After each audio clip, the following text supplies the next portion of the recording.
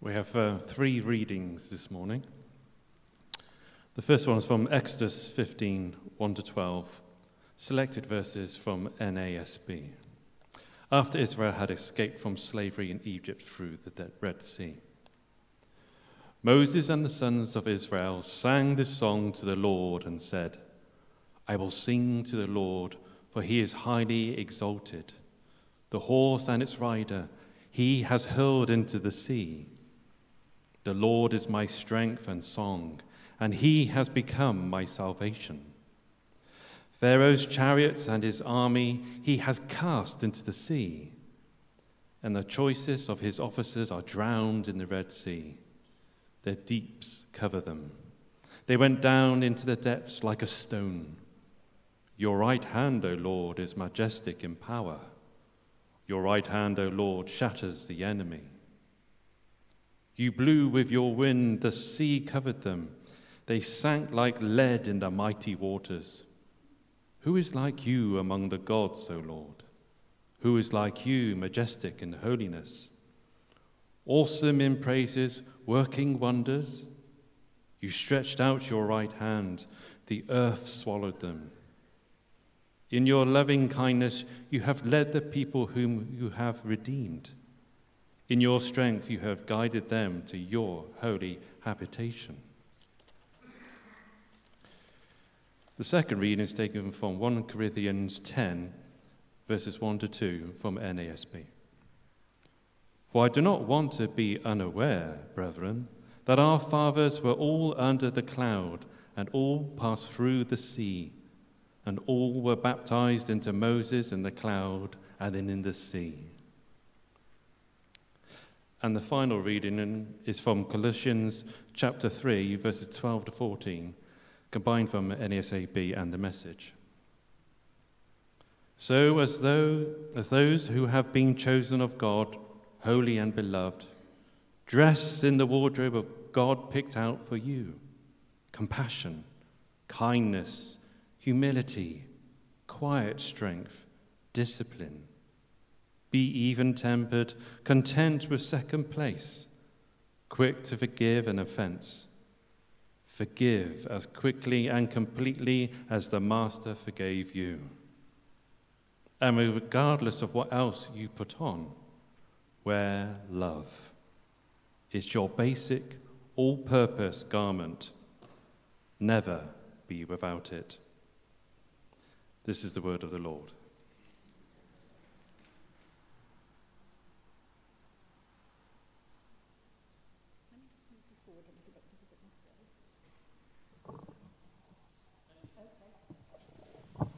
Can I just say for people, young people who want to do colouring, there are some boxes over there. You can take them back to your seat or sit there and do colouring if that would be good. Or the family room is also available if you need to. But shall I just pray for you, Simon? So, Father God, just bless this time to us. Help us to hear all that you have for us through Simon today. We thank you for your word, Lord, and we thank you for Simon. We thank you that you love him and that you speak through him. Father God, open our hearts and our minds to take all this from you today and to take it and share it with those around us for your glory's sake. Amen. Amen. Amen. Thank you. And thank you for the reading and the introduction. Yeah. Three readings. They may seem very different, but you just want you, if you can, just lodge them, and we'll draw on them as we go through. You know, sometimes I set myself to read the Bible, and I'll read a chunk at a time and just go on through and keep on. And then sometimes you sit yourself down to read, and you just get stopped in your tracks. And this is what happened with what I'm going to share with you this morning. It's how it occurred. Reading the book of Colossians.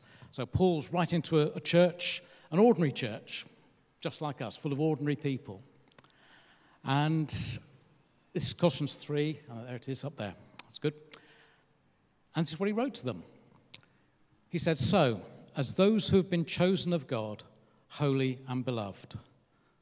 And that was as far as I got. Because it stopped me in my tracks. And when you think about it, and you read that to yourself, this isn't written to some super spiritual saint that we might put up on a pedestal. Paul was writing to an ordinary church full of ordinary people. And he said to them, and God says to you, you've been chosen. You're holy. You're beloved.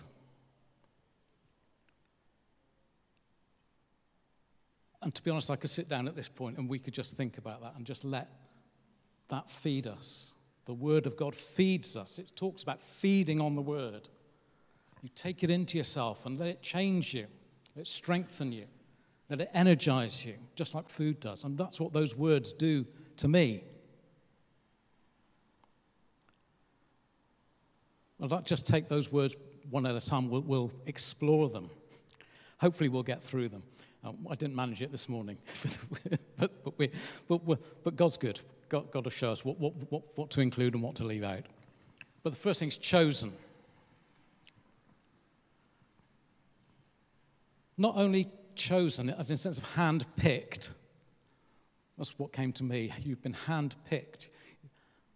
But also handmade. If you go in your Bible and go right back to the very beginning of it and look at the story of creation, you'll find God created everything, and he did it by doing what?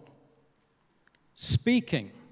He spoke, and there was light. He spoke, and the heavens were made. He spoke, and the animals were made.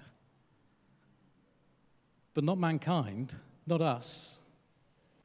We're different. And so all this stuff about us being just another animal is rubbish.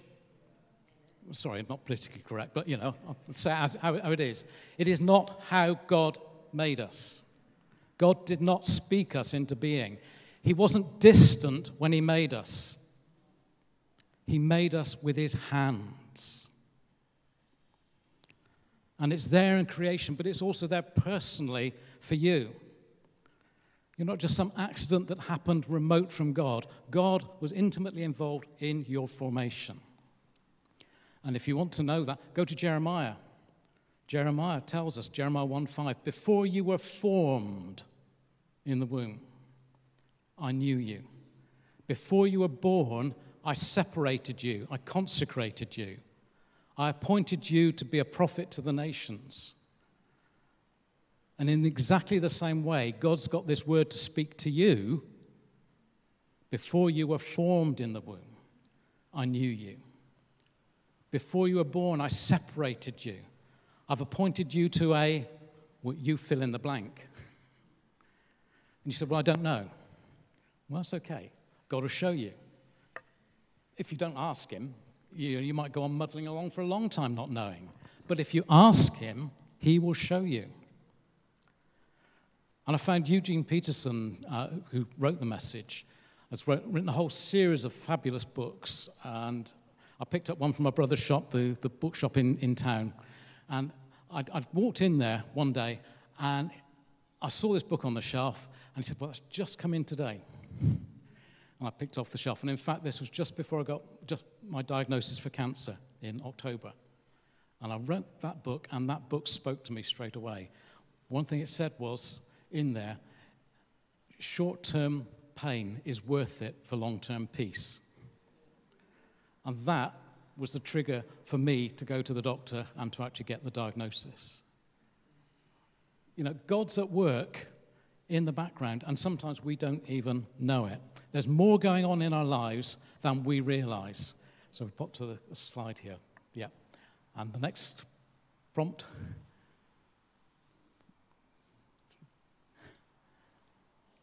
Go again. Is it not working? Oh, what a shame. Okay. Some of you might know I do a bit of photography, okay? And I do photography with old cameras and with wet film. And I've got this fantastic camera that does really big negatives. And I scan them into the computer, and you come up on the screen. There you go. Oh. And when you first look at them, they can look a little bit washed out like the top one. See, the sky, there's no detail in the sky. But on the computer, there's Photoshop, and Photoshop has got two fabulous controls, one called Clarity and one called Dehaze. They remove the fog, and they bring out the detail, and they're both the same photograph. The bottom one has just had the sliders for Clarity and Dehaze moved. Photoshop hasn't added in anything. It's just shown what's there. And when I saw that, and the concept of this, God spoke to me. He said, look, there's more going on in your life than you can see with your eyes. Sometimes you just need to remove the fog and just see through. And receive that word. You can think, I don't know what's happening. I don't know what's happening. But as Dave shared, there's more going on than we can actually physically see with our eyes. And we trust God.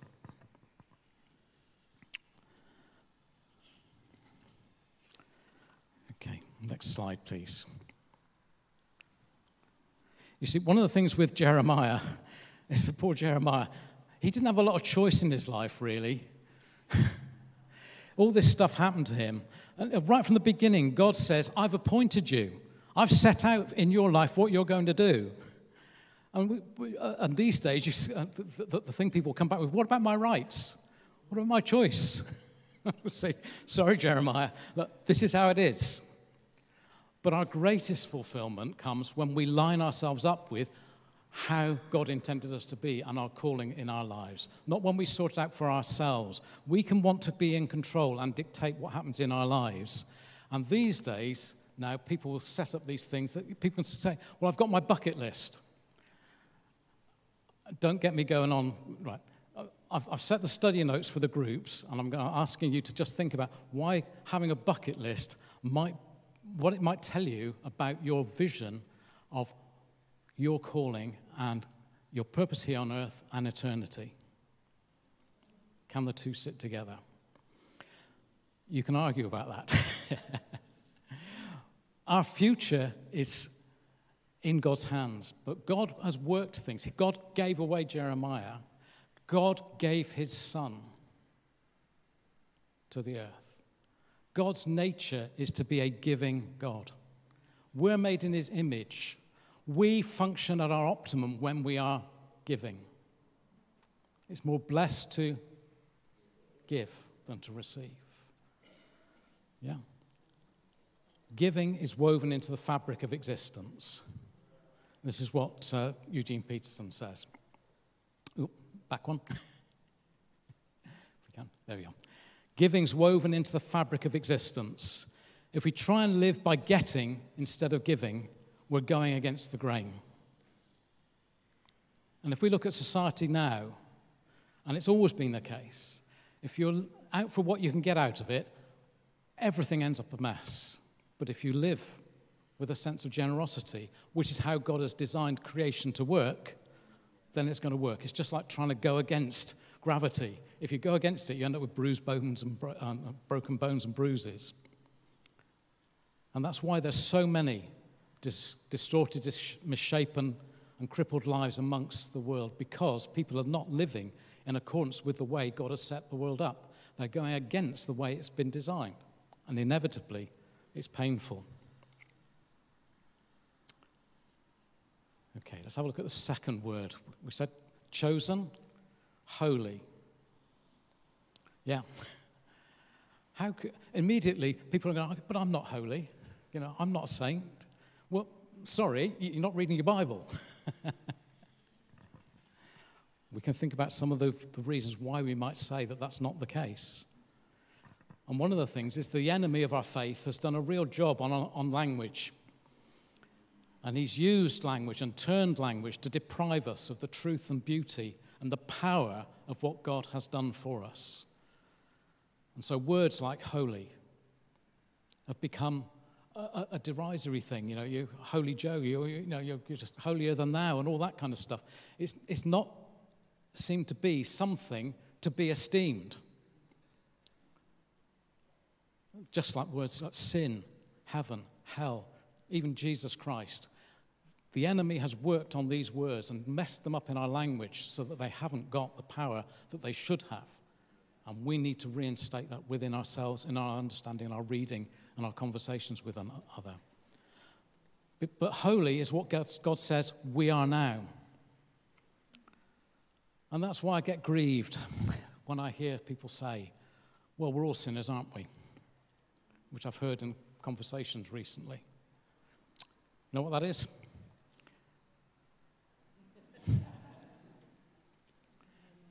No, we're not all sinners. We were.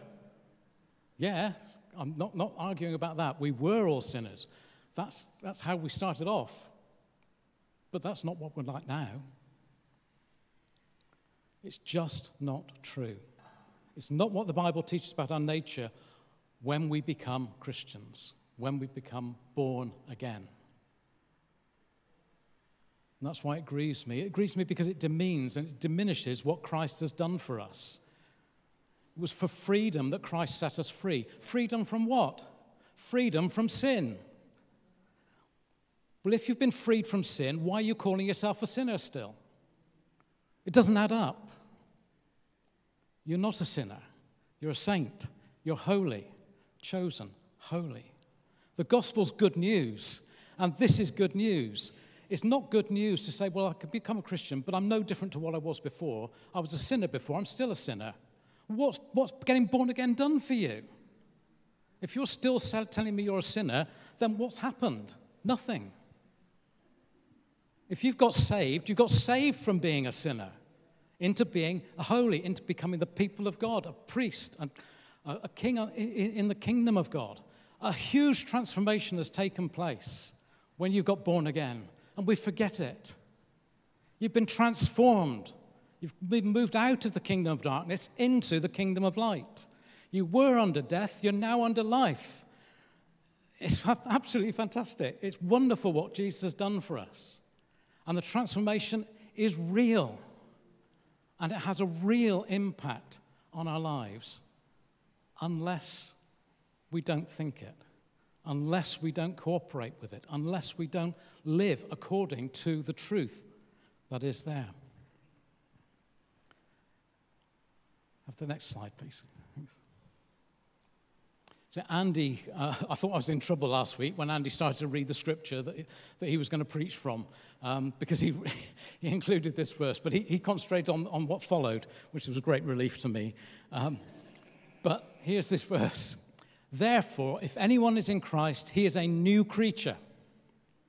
If you've become a Christian, something new has been created. Another translation says, if anyone is in Christ, new creation. Something brand new is there. Something dramatic has happened when you've become a Christian. Old things have passed away, new things have come. The old has gone, the sinner has gone, the holy, kingdom of God person, righteous person is now joined with Christ. The new has come. You know, we don't come to church to focus on how we mess up, how weak we are, how we constantly fail. Though often our liturgy can make you think that. Sorry to be, I was told in these things you're not supposed to be controversial, but anyway, I'll have to let that one go. Sorry, Andy. But we've come to be reminded of the truth of God's word, to encourage one another, to build one another up. And yes, if we mess up, then of course we confess our sins, and he's faithful and just and forgive us our sins. And Jesus understood that. That's why in the Lord's Prayer he says, forgive us our sins. But it doesn't come right at the top of the list, does it? Yeah? If that's the most important thing that we've got to do when we come into church is to sort our sins out, then that would be at the top of the prayer list. No, he comes in and he says, it's Father. Yeah? That's the most important thing. That we've come into the presence of our Father. And then the other things come along. And then part of that is, yes, sort out stuff that you're getting wrong, and he'll help you. But if we're constantly looking at our mistakes, we're going to continue to make them. You know, it's like driving. I'm terrible at this. If I see I like watching birds. Okay? And actually, as I was coming here, I just have to let you know, as I was walking across here this morning, I heard this screeching noise, and there were actually 2 peregrine falcons up on the pylons, just up on the roundabout there. But if I see a bird, I'll look at it. And if I'm driving, that's a terrible thing. There's a buzzard there, oh, God. Because you go what you're looking at. And if you're constantly looking at your sin, where are you going to go? No? There's a story, I don't know if it's apocryphal or not, but people who were being trained in the banks to recognize fake banknotes. Yeah, and you've heard this. And they were given genuine banknotes, and that's all they handled in their training. And they were asked, why don't you give them fake ones? Well, they said, well, if they know what a real one looks like, as soon as they pick up a fake one, they know it's not right. What you're looking at shapes where you're going.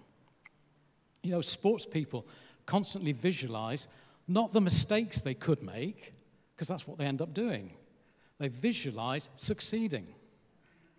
We can learn from that in our Christian faith. We focus on the fact that you are chosen, you are holy, you're beloved. If you mess up, confess it, sort it out. But the main thing is you're chosen, you're holy, you're beloved. Amen? Amen. Have the next slide, please. Yeah. Fix our eyes on Jesus, what he's won for us, freedom from sin. The Old Testament is really, really important. Reading it and understanding it is vital to be powerful in your Christian faith. And this is one of the most fabulous sections for me. The story of the Exodus is the story of salvation. And this particular passage is powerful. And it's part of the song, No Longer Slaves to Fear, we were singing. I'm going to ask Dave to change it. No longer slaves to sin. Israel was, as a nation, but they weren't really a nation at the time. There was a group of people that were captive in Egypt, enslaved, being oppressed, been like that for 400 years. Called out to God, and God sent Moses to lead them out and deliver them. And they were actually coming out of Egypt, and then all of a sudden, Pharaoh wasn't going to let them go. These people were enslaved. That's what sin does to us. Sin enslaves us.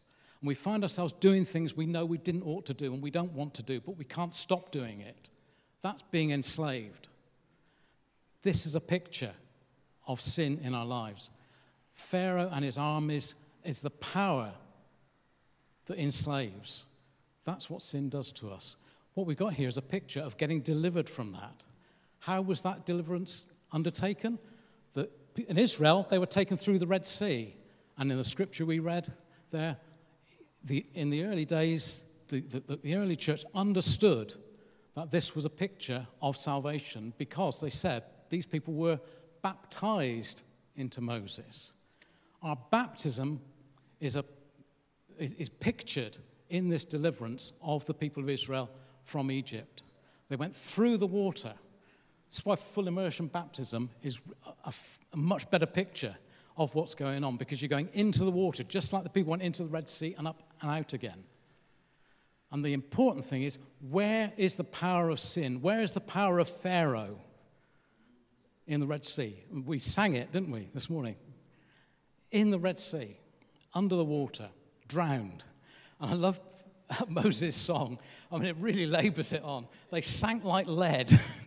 They went down in the water. They were drowned. The important thing is the power of Pharaoh was completely destroyed. The power of sin, when through baptism, is completely destroyed. It has no power and authority over us unless we give it some. Okay, can we have the next slide, please?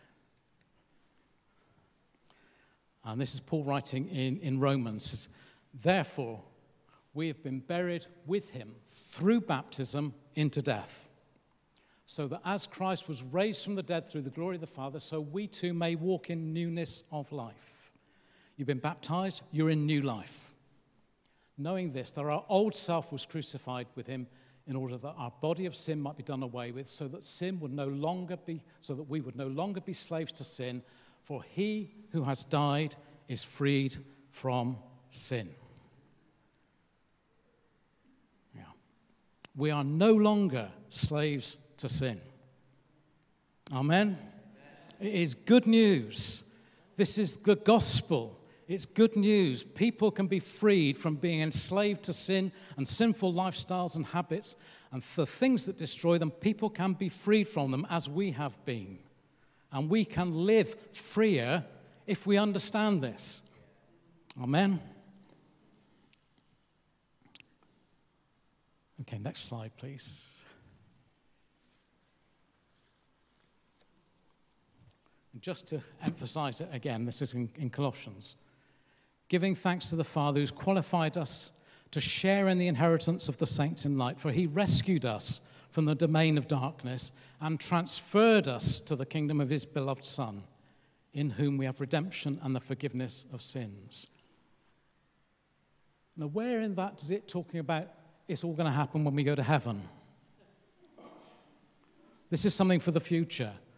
No, it's happened. He has transferred us. It's done. Whether you're conscious of it or not, and it's much better to be conscious of it, you have been transferred into the kingdom of light. And baptism proclaims and empowers that transformation of people who are no longer sinners but holy, with a new, born-again nature, one that is not in its DNA powerless against sin. Our DNA is that we are conquerors of sin. So as a Christian, you're not a sinner. You're chosen, you're holy and beloved. So sin for a Christian is unnatural. It's against your new nature. But it, as we said, it happens, and that can get sorted out. Not a problem. Slide 11, please. So to identify myself as a sinner is to set a low bar of expectation in terms of my lifestyle and my choices. To identify myself as chosen, holy, and beloved, that sets a true level of expectation of relationship with God and a life lived pleasing to him. Amen? Amen. Okay, third word. Beloved. It's an interesting word, not often used. But in the Bible, it comes up a lot, and particularly in the Song of Psalms, there's over 30 references. And it's in the relationship. Not just someone who's loved, but beloved. And beloved has the sense to it, so I'm told by those who understand language, and I've looked it up. It's a love that's intense and specific. Now, we all say God loves the world, yes, and God loves everybody. That's quite general, and being general, we can feel it doesn't particularly apply. But no, he tells us that we are beloved. He's focused. Where do he say beloved?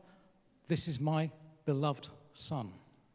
He talks about his son in that way. He talks about you in that way. You're specifically and intensely loved by God. We are beloved. Have the next slide, please. Okay, so this is the Colossians verse again. Those who have been chosen of God, holy and beloved, put on. Because we've been set free, we've got a choice now. We've got a choice to put off the old and put on the new. So put on, choose to put on compassion, choose to put on kindness, choose to put on humility, gentleness, and patience. And it'll be natural for you because that's your DNA.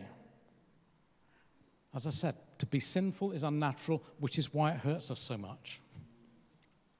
We're free from sin, free to choose to do what is right. Just like the Israelites were then free from Egypt because Pharaoh's power was destroyed in the Red Sea. But they took a lot of Egypt with them in their thinking and in their hearts. And they actually lived Egyptian style, worshipping strange gods and doing stuff and longing to be back for Egypt. And we can do that as Christians. Although physically and spiritually we have been moved from one kingdom to another, our thinking and our lifestyle can still be back in the old way. And that needs working on. We've been transferred, but we're being transformed. Something dramatic and spiritual has happened. Move us out of the kingdom of darkness into the kingdom of light. Now we've got to live according to the new kingdom that we're in. And that can take some work. And that's what the church is for. And that's what one another's for. That's what discipleship is for, is to bring us about that transformation. The fantastic thing is, though, that we've got that freedom. Christ has set us free. Amen? Amen. It'd be great if we can sing again, but changing the word. I'm no longer a slave to sin. Thanks, Dave.